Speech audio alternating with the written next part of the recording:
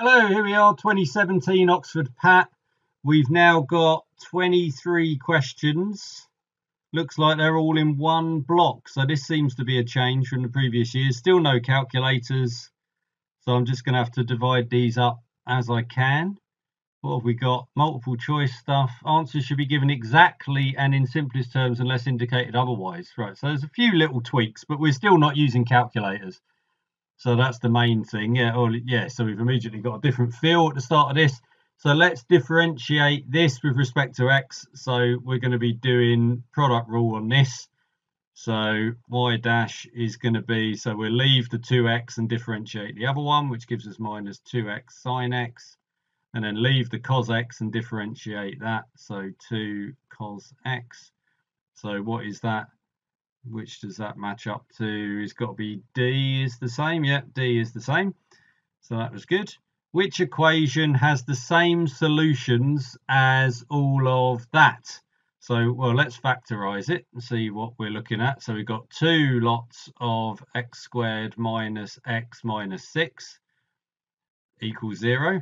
And then, well, we can factorize that again. So we've got 2, what's that going to be? X minus 3, x plus 2 equals 0. So solutions are going to be 3 and minus 2. Yep, oh, that's the same as 8. I've just taken the 2 off. Right, evaluate the following sum. So, right, so what have we got here then? Let's write some of this out. This is going to be equal to, so when n is 0, we're going to get, well, we're going to get 1 because it's something to the power of 0. Then for n is 1, we're getting minus 1 over e. For n is 2, we're going to get plus 1 over e squared. Okay, and then we're going to get, we're going to get minus 1 over e cubed. Yeah, okay, so we can see what's going on here.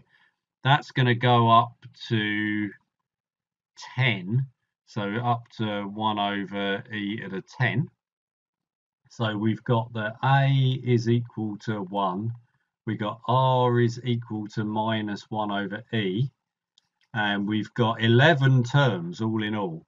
So we want to do sum to n, which is a 1 minus r to the n over 1 minus r. So we've got a is 1, so that's good to ignore. So we've got 1 minus 1 over e to the 11. Is that right? Yes. Divided by 1 minus 1 over e. So 1 plus 1 over e. Now they've put them all in, they haven't done 1 overs, they've done negative powers. So anyway, what we got on this, so that minus sign is going to stay there and become a plus then when we do that to 11. So we're going to have 1 plus e to the minus 11, which means we're going to want this to be e over, 1 plus e to the minus 1, which gives us e. Okay, that was a bit more complicated than the previous two, but still not that bad. Question 4. So we've got all of that. A and B are both real and positive. A is not equal to B. So what is X? Right. So what have we got with all of this? And so we'll just divide through. So if we divide by B to the 3x, so we'll have B to the 2x. And then we can take these ones off. So we're subtracting the power really from the other side. So that's going to be x minus minus x. That gives us 2x. And then we got 5 minus 3 is 2.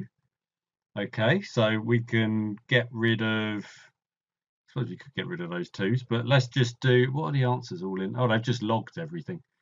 So we can do 2x log b equals 2x plus 2 log a. So we just need to rearrange all of this. So we're going to have we're getting x on its own. We're going to have a 2 log a on this side, and then we're going to have, what we're going to have on this, 2x, so a log b minus log a, and then a 2. Don't know why I didn't cancel these 2's long ago, but there you go, get rid of those 2's. And we could have done it at this stage, we could have got rid of the 2's at that point. does this look anything like what we've done here? Oh, well, it's D. Right, that's good. So yeah, just sort of groping around in the dark until something looks like the answer.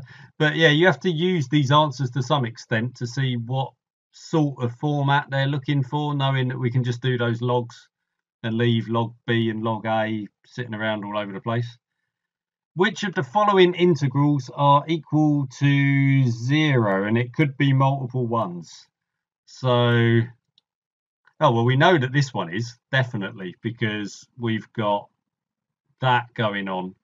So it's symmetrical. So that's just going to cancel out if we're integrating between each side. That is going to be the same as that, but negative. So definitely on that one.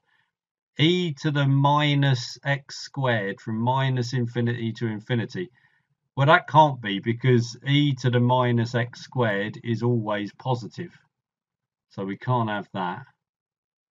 Then what have we got? Minus pi to pi x sine x. Right, how is that going to look? Right, so if we got positive x, yeah, if we go in, let's think about this. I'm going to draw my, so pi is doing, sine is doing that from minus pi to pi. So we've got positive here for positive x, so that'll be positive. But then we multiply this by negative x, it's going to flip it over the other side. So that's always going to be positive as well. Because, yeah, when we put in, for this bit of sine x, which is negative, we're then multiplying it by a negative value of x, which will give it something positive. So, yeah, that is always positive. So at the moment, we're looking at just I1 or I1 and I4. Right, so it's going to have to be B is the answer. But let's just check that this, oh, this is very similar to what we've just done.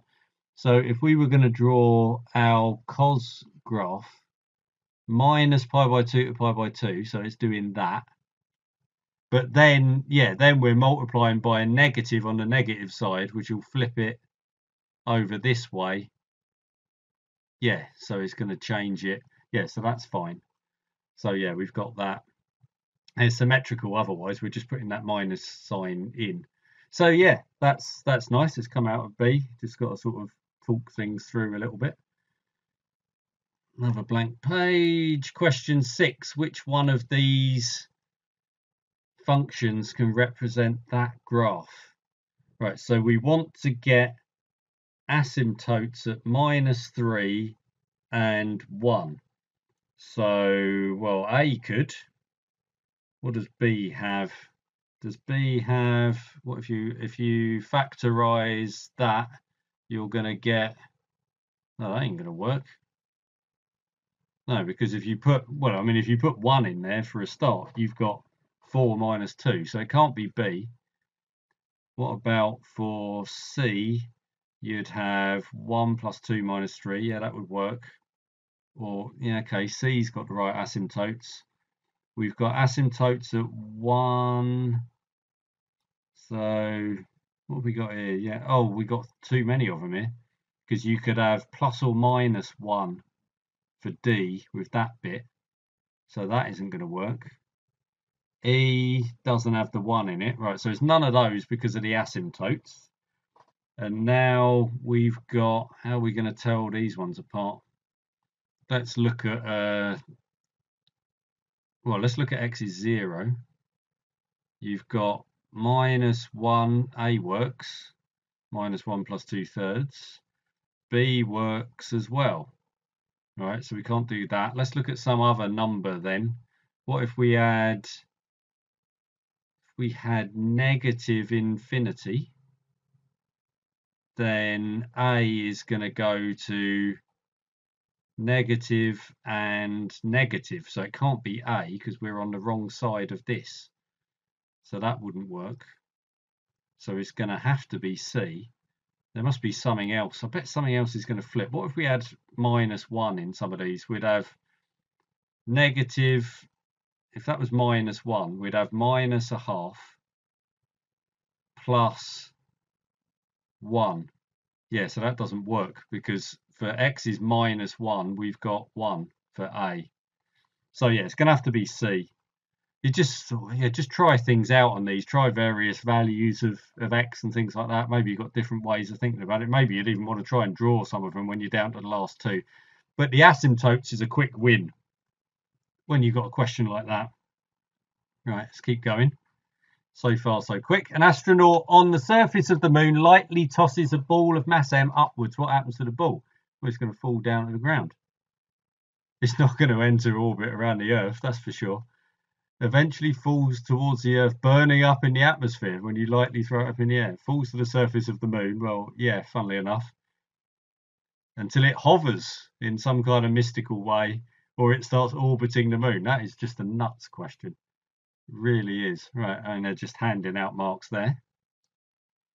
Which of the following lists are the parts of the electromagnetic spectrum in order from shortest wavelength at the top to longest at the bottom? Right, it's not A because they got X-ray and UV are wrong way round. It's not B because they got radio and infrared the wrong way round. C's wrong for the same, that's wrong. So it's got to be this, and yes, it's E. Right, another crazy question. They just handed out 4 marks for nothing there. What is the value of the current in the circuit below? So, all right, okay, so we just need to get the total resistance. So the total resistance in all of this is, well, we got 2/3 there plus 1. So that's 2/3 of R. That's 1 lot of R. We add those together, so we got 5/3 R. And then we can say that I is V over R. So that's going to be 3/5 V over R, which is B. All right, excellent. Capacitor is constructed with 2 conducting plates of equal area A separated by an insulator. Capacitance is C. Conducting plates are then shrunk to half their original area. What's the capacitance now? Well, capacitance is all about how much charge we can fit on the plates. So if you halve the area down, we're going to halve the amount of charge that you can store in them. So it's just going to drop down to C over 2. Right, okay, this is a run of strangely easy questions that they've put in here. It must kick in at some point to be really difficult. Consider the pulley system below supporting an object with mass m. Assume acceleration due to gravity be g. Pulleys are massless, frictionless. String is massless and extensible. How much force F must the string be pulled down to keep the mass at the same height? Right, well, if we've got F there, we're going to have 2 lots of F there. So we've got mg here. So we just need to do mg over 2 for each F. Right, they're keeping the ridiculously easy questions going. Particle of charge q, initial speed v is stopped with potential difference v in distance d time t. Okay, right. So what is the initial momentum? So it's been stopped. So our force is our change in the momentum, which is mv, over the time, which is t. So that's our force.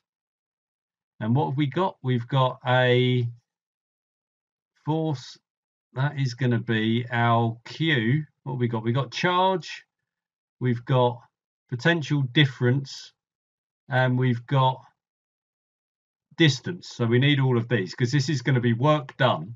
So our work done is, force times distance. So we do work done divided by distance. Our work done is q times v divided by the distance. What are we trying to work out? Initial momentum. So our initial momentum, which is p, or mv equals p, which equals qvt over d, which is a. Okay, excellent. Yeah, just in case, again, having always that volts is joules per coulomb. So if we multiply volts by charge, then we end up with energy. That's what we're doing there, which is why we've got our work done here. Work done is the force times the distance, and it's the change in the momentum divided by the time. So that's good. You must be getting towards the end of these. Right, so they've stopped doing the multiple choice questions. Maybe that's a good point to stop then if we've reached the end of multiple choice. So I'll leave that here then. They were a very easy, I would say, set of multiple choice questions, particularly those ones in the second half. But that's the first 12, and then I'll come back with the hopefully more interesting ones in the next video.